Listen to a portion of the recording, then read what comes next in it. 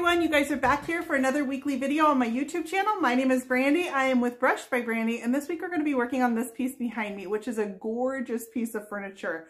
I can't believe the incredible detail that's on this one. So when I saw this set pop up on my Facebook Marketplace, I actually drove further than I'll usually drive for a piece of furniture, about an hour and a half each way to get this set. The price was right, but in incredible condition, and just the details themselves, I wanted to get my hands on it, so I had to have these. So I'm glad I brought them home. And what I'm going to be doing with this three-piece set is I'm going to unify them by using the same techniques on each one, but in different color combinations. So once I put them together with the three different color combinations, I think it's going to be a really fun way to play up each piece.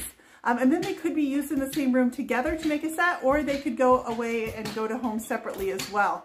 So this piece right here, originally I saw in my head, I saw it in black. But when I put black on it, it was a little too harsh. And that happens all the time, that what I think in my head may not be correct once it actually comes out on the piece of furniture. So this one you're gonna see go through some of the steps in black, and then you'll notice at one point it corrects into blue. And that was just a change in colors, but the techniques are all the same. So hope you guys enjoy this video and my indecision this week, but it results in a beautiful piece of furniture. So let's go ahead and get started. So here is the set exactly as I saw them on my Facebook Marketplace. You can see why I had to have them. It's a three-piece set, the 3-drawer chest, a vanity that also includes a mirror, and then the high boy chest. And they have such great detail on them. I fell in love. I did my prep on all three of these pieces at the same time, so I'm just going to show you on the vanity as an example, but I removed all of my hardware and placed them in a dish to go be cleaned. And then I'm going to go ahead and spray my piece down with Dixie Belle White Lightning Cleaner that's been mixed into a spray bottle with warm water. So I've just sprayed my piece with cleaner, and this is one way you can tell if your piece is going to be a bleeder. Do you see these drips coming off of my piece? This is just sprayed with cleaner, and look at the color that the cleaner is turning. It's turning all brown. You can see it right here. And then look how it's dripping onto my rag. That is bleeding. I know that I need to prime this piece with Dixie Belle Boss because it's telling me right now that it's going to seep through my paint with those dark amber colors. Once I clean my piece and rinsed it with water, I can go ahead and apply my Dixie Belle Boss. I'm applying Boss in gray because I love the coverage of it and how it lays. Boss is a stain and odor blocking primer that's going to keep those amber colors from seeping through to my paint. I gave my piece 2 coats of Boss, and then I'm going to go ahead and let it dry overnight and come back and I can start applying my paint. So this is where you're going to notice that I start off painting this piece in a black and white finish, and I wanted to go ahead and leave this part in the video because a black and white blend is a really tough blend to do. And so I wanted to show you guys how I went through it, what my steps were. The colors that I used on this portion for this piece were Dixie Belle Caviar and Buttercream. I know black and white is a tough blend, so it's not often that I try to tackle it, but this one actually came out really pretty, which made me cringe to cover it up. But in the end, I think it was the best choice for this piece. I love it in the blue all that much more. This is my first coat, and I started out just by outlining in Caviar, and then I've got my highlight of Buttercream in the center.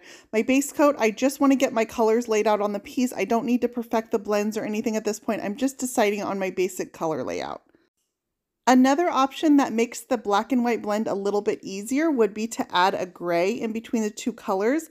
Now I chose not to do that on this piece because I didn't want it to turn into a gray looking finish. I wanted it to really be contrast between the black and white, but that is an option if you want to consider this look, would be to add a gray into this finish as well. I would recommend something like Hurricane Gray would be beautiful in between the black and the white. So let's go ahead and just finish up getting these colors laid on, and then we're going to come back with our second coat after this.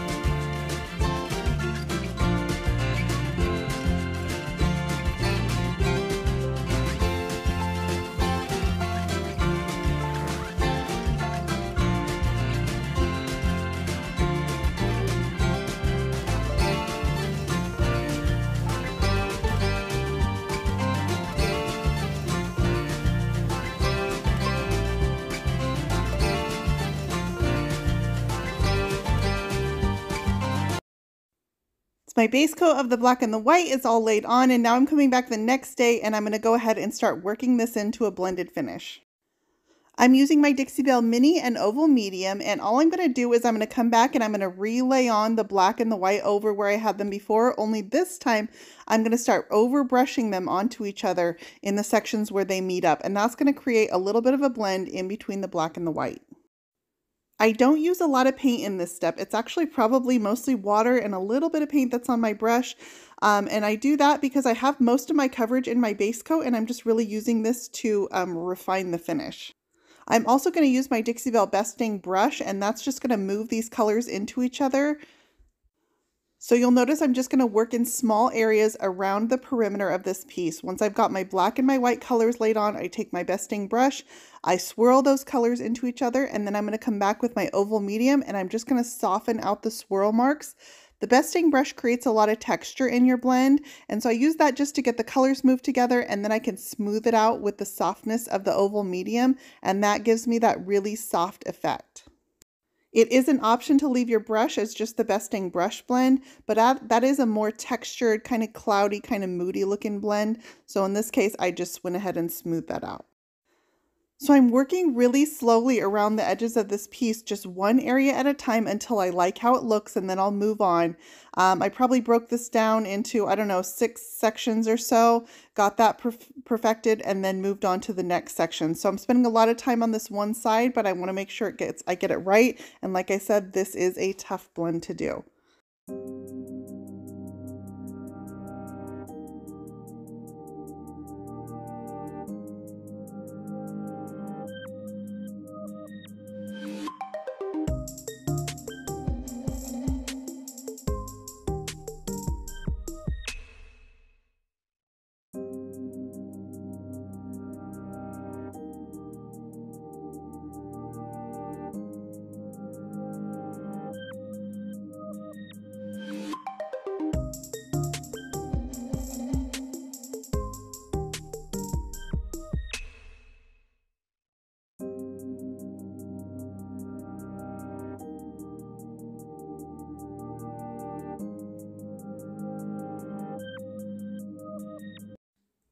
With the body all painted, now I need to pay attention to these spectacular details. So what did I use to bring them out? My finger, of course.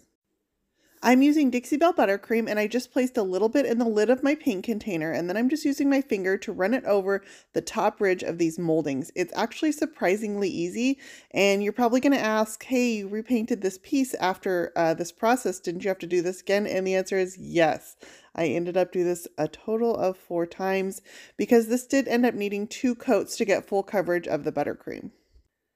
The good news is this process actually goes really quickly, even though it looks tedious, and it's surprisingly therapeutic. So you can see how it makes those details pop, and here we go with it done in the blue.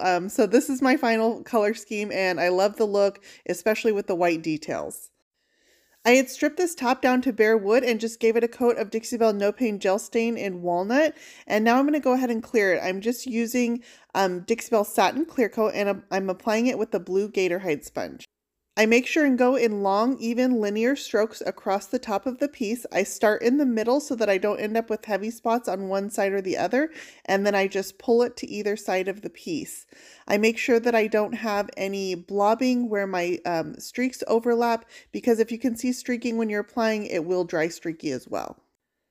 I couldn't do all of the details with my finger, so for some I had to get out good old-fashioned artist brush, and I'm just painting around these spindles on the body using an artist brush. This also ended up taking 2 coats of the buttercream, so I did this twice as well.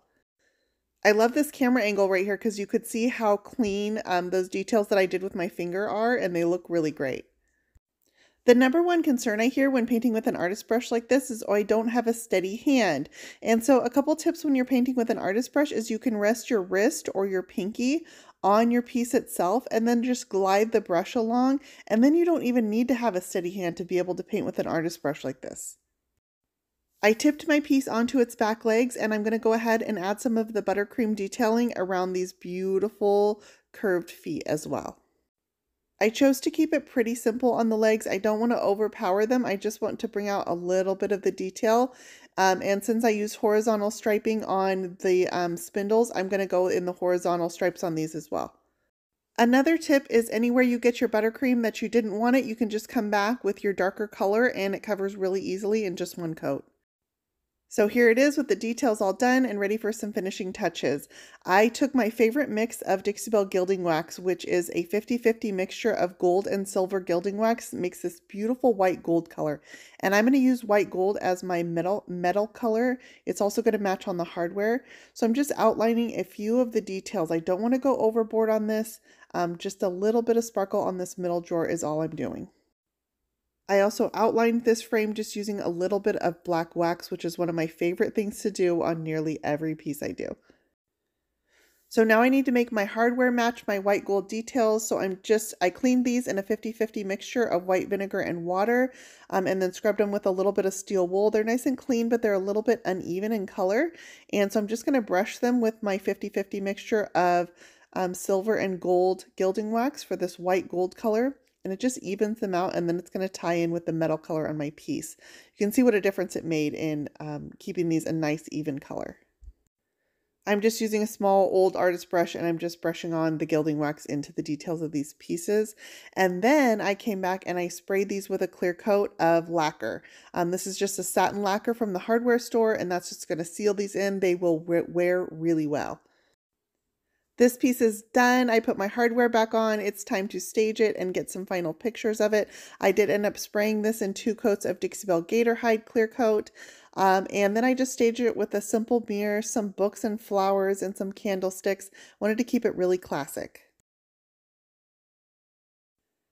If you enjoyed this video, I hope you'll click that subscribe button. You can find links for everything I used in this video in the description for the post.